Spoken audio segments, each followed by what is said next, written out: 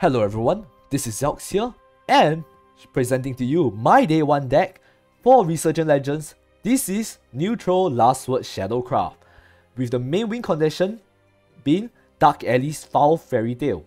This is a 7 mana 3/3, but you're never going to play it for the 7 mana body. Always ask for the Crystallized body, which is an amulet that summons itself once 3 countdowns are over, which you can accelerate by playing neutral cards. That means follower or amulets both works. Its main body is quite unimpressive. It's a rush that that can be evolved using evolution points. When this card comes into play, if at least 10 allied cards have last words when they will destroy this match, this card evolves for free. Take note of this. This is really important.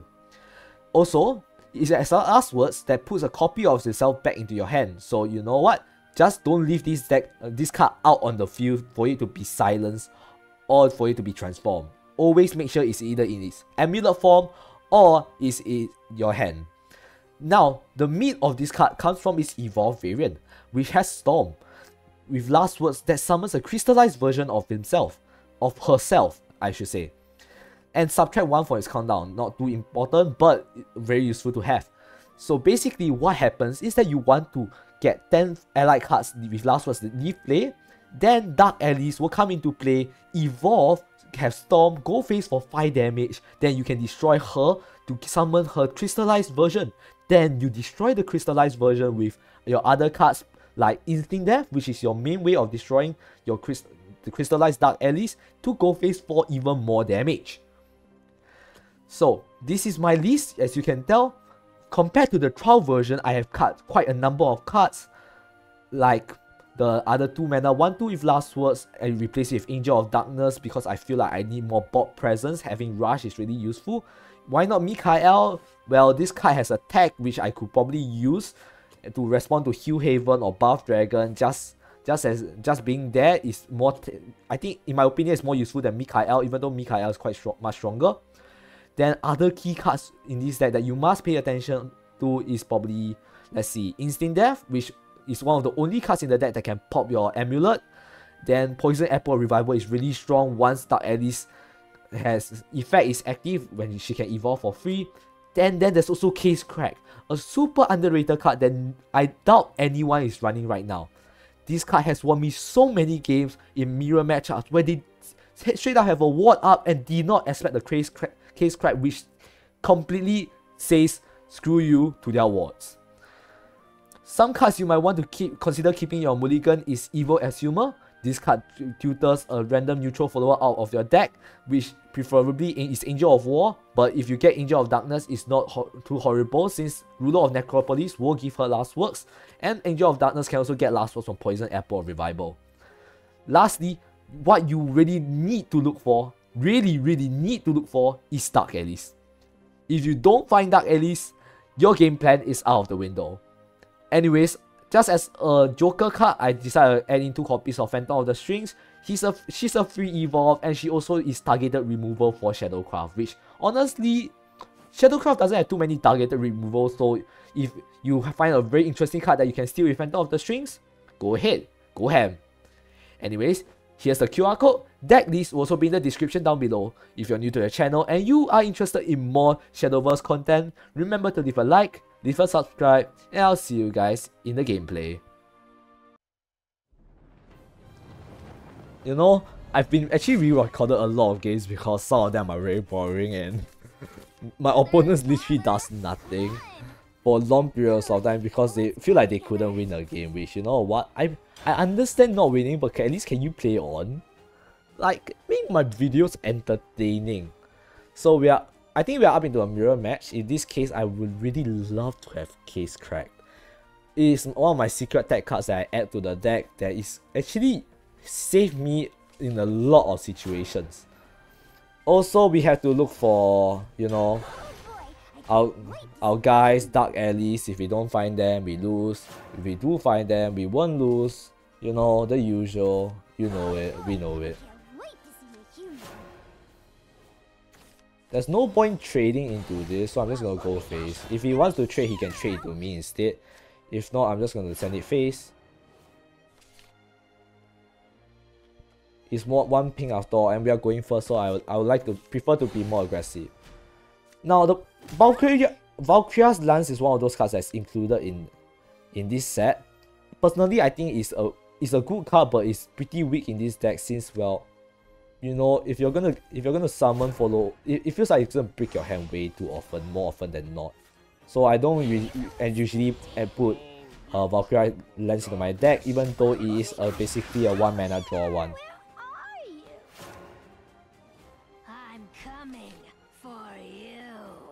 I mean, if he somehow draws better than me, I'll attribute it to this. When I first played with Valkyria Lance, right, I overdraw a lot with this deck, so this is why I swap to Angel of Darkness instead. I definitely have to kill this.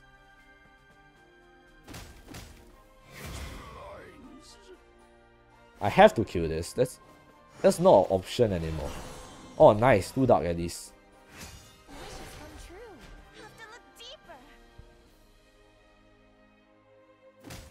Do I play 2?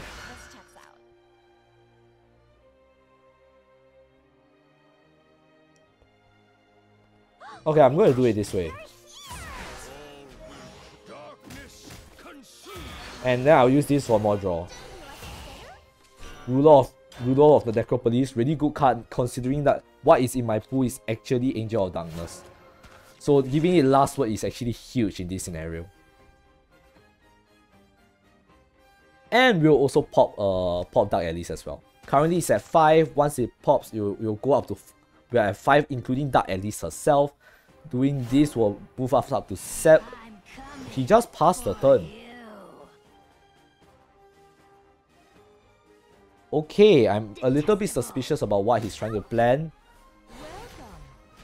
But since I don't have much better better choices, I don't have much other choice, I'm just gonna play this and get 2 more last words into play. If he's planning to silence my cards, I do have another Dark Alice just in case. So this is currently 3 last words. This will push me up to 7. They played Goblin Reaper. Too slow. There's better things you can do like this, which helps you a lot more, I'll be honest, than this, whatever this is. Like, really, this is better. My play is way better than this. Case crack. We're at 5. This pushes us to 6. Oh, actually, we only need, honestly, 4 more. 1, 2, 3, 4. Darkness consumes. I'm gonna send this in phase. Darkness consumes. This time I'm gonna play Corpse Crusher for free. This has last words now. And instead of Angel playing this for the summoning 2, I think I only need to summon 1. So right now it's at 7. I'm not gonna play this Font of Angels so it doesn't pop naturally. I want to be able to choose when Dark Alice pops. That is the most key part about playing this deck. If you can choose, preferably make it pop on turn. Don't give your opponent the choice of when it don't give your opponent the choice of popping your Dark Alice. If they are choosing when to pop your Dark Alice, right, you are pretty screwed. I'm not gonna lie. So as you can tell, this is at 8. If I had let my opponent choose when to pop my Dark Alice, this guy wouldn't be active. So this time, I think let me see how this will go. I will send this in first. Evolve. Pop this. Now Dark Alice pops and will evolve because 10 allied followers have left play. We'll go phase for 5. Let me check if I have lethal.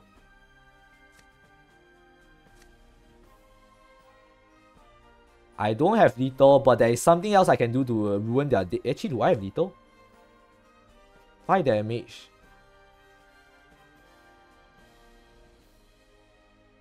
This is another 5. I can actually I don't think I have lethal, but I know a way to ruin their day. So play this. As I said, don't give your opponent the choice of when to pop your Dark Allies. Actually, now that I actually literally just got the lethal already, so you know what? I'll take my lethal where I can. Because if I didn't draw my Instant Death, I would have played Qzelxt Cracked and I would have silenced his Dark Allies.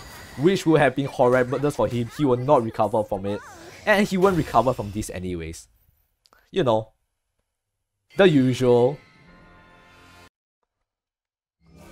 So, the thing about this deck, right, is that you must find Dark Allies. Like, there's no space for discussion. If you don't find Dark Allies, if she somehow disappear off to the bottom of your deck, good luck to you. There's nothing you can do. Have good luck in the next game, I guess. Because like, what could you do? Dark Allies literally isn't responding to you. My name is Amaryllis. Oh, hi, greetings. Nice to see you. So, currently we have decent draw, I would say. We have Angel of Darkness, we have 2-4 Grace. 2-4 Grace is extremely strong on turn 2 if you can get it out early. I think I'd rather have Tsukuyomi come back on turn 5. So I'll play Amaterasu right now.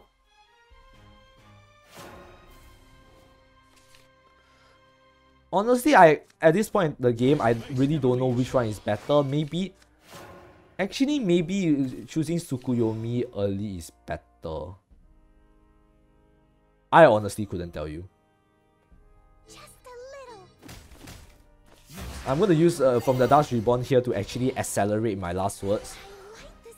That's a thing you can do from the Dust Reborn. It's basically a 1 mana 2/2, and if some of your last words have super strong effects like this one, resurrect it all the time, man. Do it. It's worth it, trust me. Unless what you're planning to do is probably like what? Keep it in your hand, wait for something, I guess. Now this is a problem. I could trade into it and lose my... Well, I'm gonna lose it anyway, so who cares, right? Let me think. You know what? Let's do a fun play. I don't need the evolve point, so I'm gonna get the dark version out as well. Hey, I have both of them active. Well, it's better if both of them are active on the same activates on the same turn, but this one activates on turn 6, so go figure. But I'll get her back. We have space, we have time. We got a little bit of time to work with. Then Ruler of Necropolis here will get us a lot of card draw. Actually, she accelerates our last words by 2, and we will get a more card draw, which will be good. I'm not sure if they probably pick the burn version, which, you know what, that would be what I'm expecting to pick. Here we go. Welcome to the great beyond. Let death's chill hands. Let me just check how much I have. I have this one active, so I don't want to trade in with this yet, I believe. Okay, now we have both of them active once again. Do I want to keep this on the field? Let me check. If both of them are active, right? You know what? Then I might as well just throw this in. And I'll draw more. Try to look for my Dark Allies. We are at 6 last words destroyed, so if I can find my Dark Allies, will be a good spot. If I'm not going to find my Dark Allies, we are screwed. The power of Amaterasu is that I currently, because of Ruler of Necropolis, I actually also draw from this as well, which is pretty good. Instant Death, whatever. Not what I'm looking for, honestly. Is there any good cards I can steal from them? I don't even know. Oh, this one's good. I like the sky. Do I want this?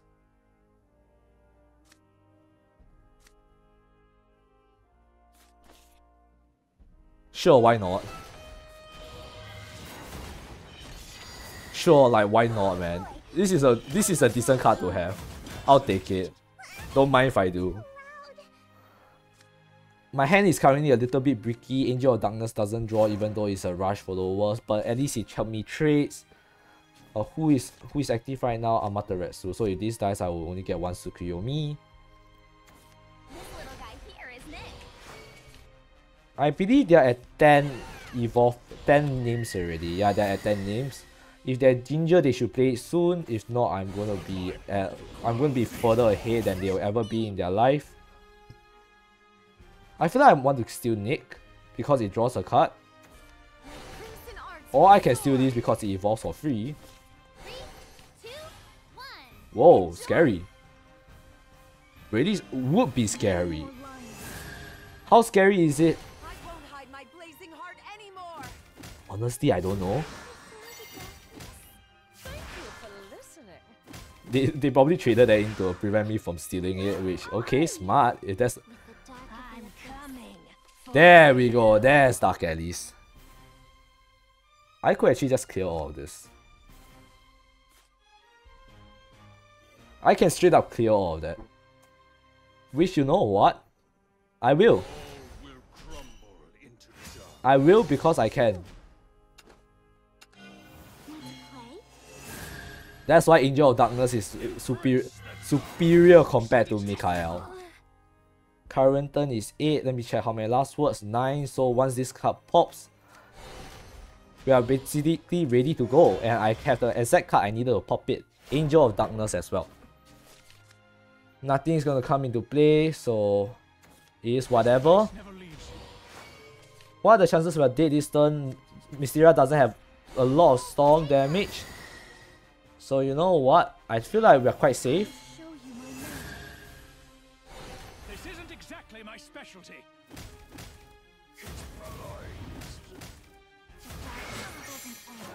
Let me see if I have a chance of lethal. Welcome to the fantasy. Instant death 1. Life necessary. Did I overdo it? Wishes come true. Instant death 2. Life necessary. Doesn't look like I can get lethal, so I'm going to hide this back into a crystallized form again so she can be interacted with. And we'll go for lethal next turn. It even called Poison Apple of the Revival, just in case. What are the chances they kill me? They didn't play Ginger, so I'm not sure what is their OTK plan. Or 16 damage plan. You know what? If I do lose here, I'll leave it in. It could be a great learning experience for both you and me. It will probably what Mysteria can do on turn 7. Usually you would have wanted to play a Hama, Mysterian President, I believe. That's what she's called, because it makes all of your spells able to deal 1 damage. She's healing now. Could be smart, could be smart. Actually, it's really smart.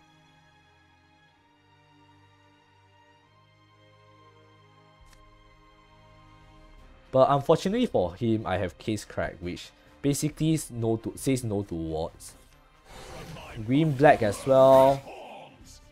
Anything else? Amaryllis. You know what? That's a little bit disappointing. I actually expected more. Oh, that was easy. Poison Apple your allies. Really strong play. And then instant death, destroy your own allies. Get another one back.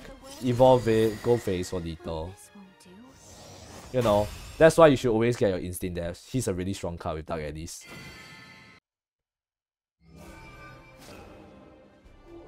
What is the point of Phantom of the Strings in this deck? Honestly, I was saving it for either Haven or Sword matchups because they are really good. And then even if I didn't get into those matchups, it still could be good as just a generic destroy 1 card and evolve it, possibly trade into 2. It's not bad, since Shadow actually is a little bit lacking in follower destruction, especially big ones in the mid game. So Phantom of the String does have a place in this deck. You probably won't see its use very often, but you know, when it does has its users, it's pretty good. Dark Eddies and Asphalt, okay, could be worse, not ideal. So what I will, oh, Angel of War, yeah, that's what I wanted. That is what I wanted, Angel of War. That fits our turn 3 curve perfectly, especially if they play a follower, that I can trade this one into. Which they did, so you know what? Last Words draw card, this card's actually pretty good. Do I summon this? I'm not gonna summon it. I rather it pop on my turn than pop before my turn. I'm after all very scared of silence effects. And you always want to make sure Dark Alice is not out on the field. If he gets silenced, your Esco has gone. It's over for you. There's nothing more you can do. Go play another game. Instant Death? Okay, fine. Not horrible. We might need more draw though, which currently I'm lacking a lot of. This one gives Agile. Have they shuffled enough cards? I don't even know how many cards they shuffled. They didn't even shuffle enough. They should have shuffled more before they get Agile. That was definitely a misplay. Lazuli again, you know what? Good enough for me. I can get at least trade Dark Alice in. That's good. That's good for me, not good for him though.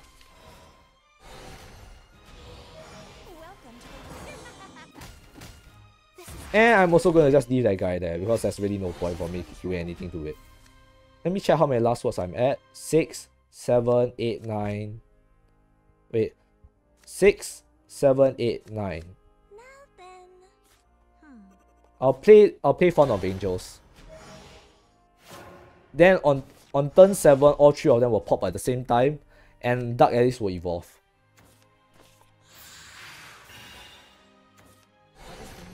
In fact, the weakness of artifacts right now, right, I'll tell you to you straight up, is that they actually need like followers on the field. So if you can ignore all their followers, well, what can they do? Like literally, what can they do? Nothing. That's it. That's all they can do. Right now, I only need to take 4 damage. Let me just check if I'm safe. Laser Tyranny, that's 2. 9.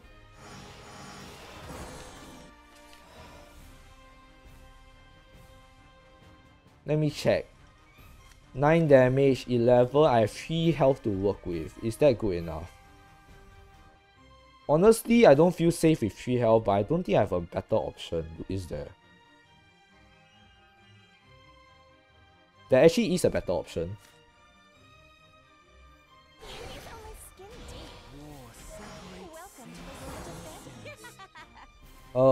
As always, what we are gonna do is we are not gonna leave them any followers to work with. We are going to get rid of all of our followers. We are not gonna leave them any followers to work with, any followers to trade into. I'm gonna evolve this first. I'm gonna evolve this first so the guy actually gets banished. This one goes in. This one goes in. And then we'll play this. And Dark Alice will pop next turn with Angel of Darkness. And then following that, we'll Poison Apple, and then we'll play 2 instant deaths for lethal. It's quite simple already. Could I have won by turn 6? Maybe, it's possible. I could have probably if I tried harder. But you know, that's actually really no need. In fact, I feel like even playing Instinct Death first. Because this board is actually quite wide.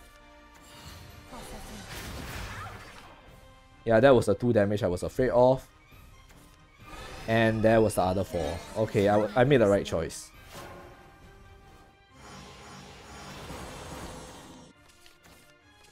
Okay. Instinct Death first.